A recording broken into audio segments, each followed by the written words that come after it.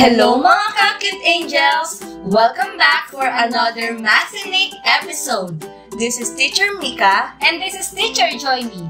Today, we will learn about undefined terms in geometry. After going through this module, you are expected to represent point, line, and plane using concrete and pictorial models. Before we proceed, I will show you some images.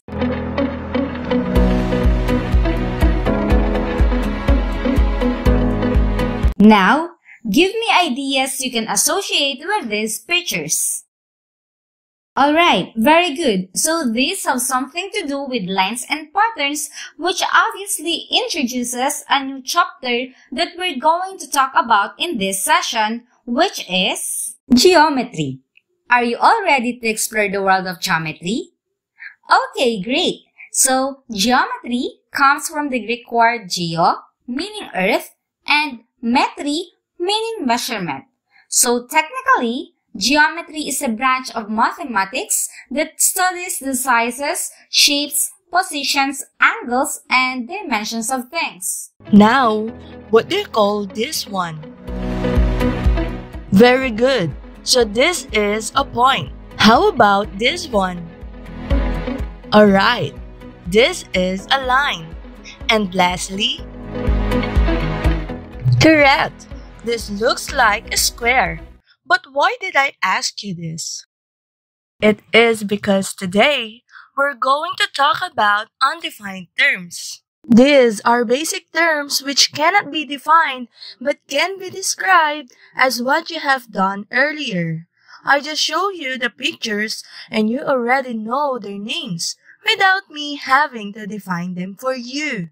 In Euclidean geometry, the geometric terms point, line, and plane are all undefined terms and are purely mental concepts or ideas. However, we can use concrete objects around us to represent these ideas.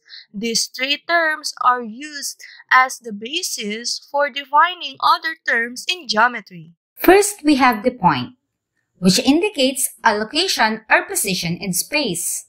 Now, will you get a clean sheet of paper and draw a point? Okay, so I guess we all drew the same.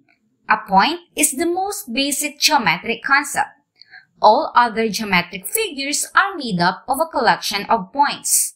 As described, it has no dimension, no length, no width, no thickness, and it does not occupy an area.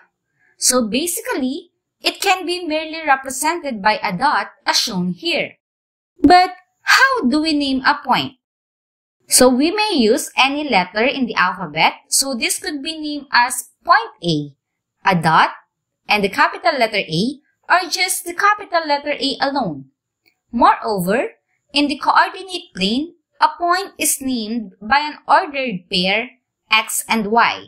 Second, we have the line, which is a straight, continuous arrangement of points that extend indefinitely in both directions. So how do we describe a line? It has no width, no thickness, but it has an infinite length. A line is assumed to be straight. Also, a line is drawn with arrowheads on both ends. A line is named by a single lowercase script letter. In this figure, we may name it as line M, or by at least any 2 points on the line. So this figure may also be named as line AB or line BA. A line symbol may also be placed above the letters. The edge of a ruler can be used as a representation of a line. Lastly, we have the plane. A plane is a set of points that contained in a flat surface and extends indefinitely in all directions. This time, a plane is a two-dimensional figure. It has length and width, but no thickness. A plane is drawn as a four-sided figure resembling a tabletop or a parallelogram. A plane is named by a single script capital letter, let's say this is plane N, or by at least 3 points in the plane which are not on the same line. So let's say this is plane ABD or plane ABCD. Moreover, a plane is like an infinite sheet of paper. There are some objects around us that could represent a point, a line, or a plane. Now, identify the following if they represent a point, a line, or a plane. Are you ready? Okay, so number 1, corner of a table. Is it a point, a line, or a plane? Very good, it is a point. Number 2, edge of a blackboard. Is it a point, a line, or a plane? Correct, it is a representation of a line. And number 3, top of a box. Yes, it is a representation of a plane. Next, clothesline. Does it represent a point, a line, or a plane? Okay, obviously it is a line. Number 5, star in the sky as seen from the earth. Yes, it is a good picture of a point. And lastly, a wall. Very good, it does represent a plane.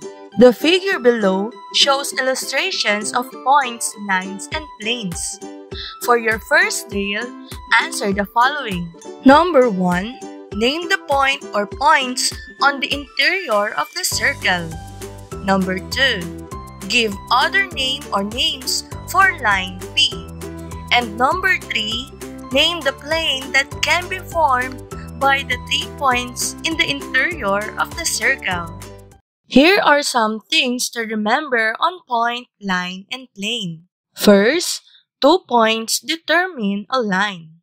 Second, 3 points not on the same line determine a plane. Third, 2 intersecting lines determine a plane. Fourth, 2 parallel lines determine a plane. Fifth, a line and a point not on the line determine a plane. The 3 undefined terms in plane geometry are point, line, and plane. Relationships between the above objects are defined and described in the activities that follow. Let's have collinear points.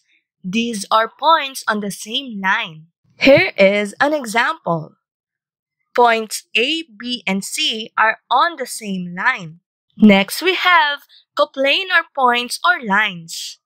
These are points or lines that on the same plane. Here is an example.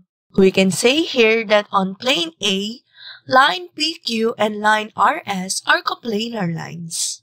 On the other hand, we can say that we also have coplanar points. These are point P, point Q, point R, and point S. Let's have some examples. Using the figure below, name the following. Number 1, 2 collinear points. We have point E and point H, but remember, that's just one of the many possible examples of coplanar points in the given figure. Number 2, 2 non-collinear points. We have point J and point F. Again, you can list as many as possible. Number 3, 3 coplanar points. We have point F, point K, and point I. And lastly, 2 pairs of coplanar lines. We have line EI and line JK. We also have line AB and line CD. Let's now have the other geometric terms on lines. First, we have the intersecting lines, which are 2 distinct lines with a common point. Here is an example, where line IJ and line GH are intersecting lines and point K is the point of intersection. Next, we have the concurrent lines, which are 2 or more lines that have a common point. Here is an example, where line IJ, line GH, and line LM are concurrent lines, and point K is the point of concurrency. Third, we have the parallel lines, which are coplanar lines that do not meet. Example, line NO is parallel to line PQ, or line I is parallel to line M. And lastly are the skew lines, which are lines that do not lie on the same plane. In this figure, line AB and line GF are skew lines. That ends our lesson today. We hope you learned something. See you on our next episode, Acute Angels. Keep safe!